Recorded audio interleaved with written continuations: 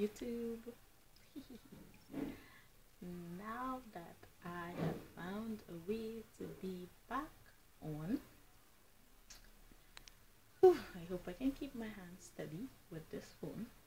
I am here to do a review on Garnier FRUCTIS Sleek and Shine Anti-Humidity Smoothing Milk with micro fruit waxes, which is strong.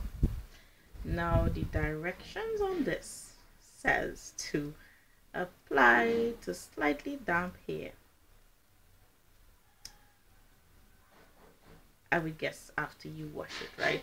So I took this and I washed the section of my hair and I put it on and I blow dry. When I finished my hair, and I only used a drop. My hair was like Crick's biscuits. Okay, let me say salt crackers, crispy and crunchy. So then I ran to the refrigerator and I got out my Kimmy tube leave-in to rescue my crunchy hair. And then I tried the other directions that said try it on dry hair. Now it worked 100% better on dry hair. I used it once or twice. There's nothing milky about this. So if you're looking for milk, there's nothing milky about it. It's sort of creamy. See if I could pop it up and squeeze up some. Alright, there you go.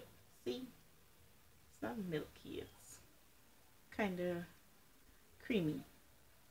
Smells like something edible, but not really edible. Has a lot of cones in it, has parabens in it.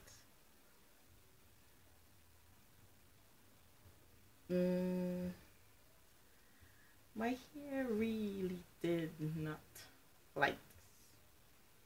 So I paid like $27.50 for this. Still angry with myself, but I'm gonna do.